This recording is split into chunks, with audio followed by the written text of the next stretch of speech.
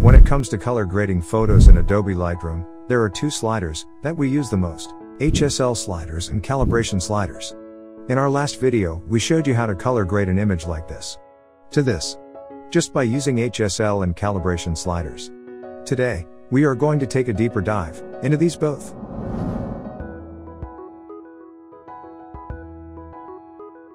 We all know, red, blue, and green are the primary colors when it comes to the digital world. And all other colors are formed by mixing these primary colors and called secondary colors. An HSL slider affects a single color. If we change the blue from the HSL slider, it only affects those pixels which have a blue color. If we change the orange, only the orange pixels will change. But now, I will show what happens if we change the blue primary from the calibration slider. When we make any change in the blue primary slider, all these color changes. This is because all these colors are formed by mixing blue. So when we make a change in the calibration slider, it is making changes in the primary colors, which ends up changing the secondary colors too.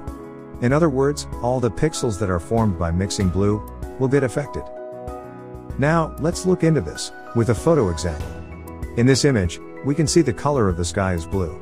If I modify the blue from HSL sliders, only the sky is affected because those pixels only consist of blue.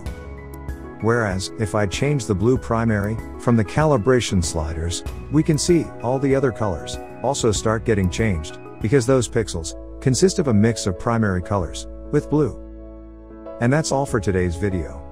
If you learned anything new from this video, consider subscribing to the channel and giving this video a like. What do you think of this video? Let me know in the comments section. Until next time we see, keep creating.